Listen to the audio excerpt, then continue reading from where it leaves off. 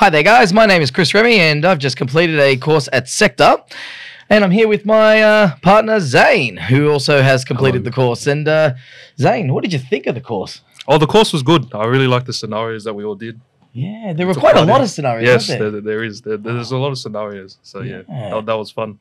Yeah. And what did you think of the cluster breakup in those 4 clusters?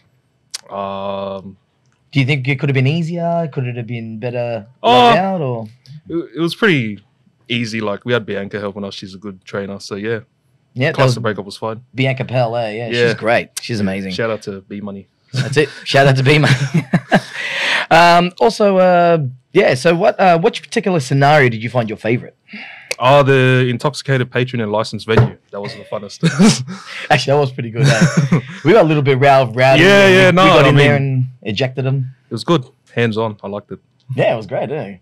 Yeah. So how did you end up getting into this particular course? Did you fund it yourself, or did you have an external? The boys I work with, I work as RSA marshal, so they just told me about it, and then I could find out that I could go through the smart and skilled. Yeah. And then just got through that.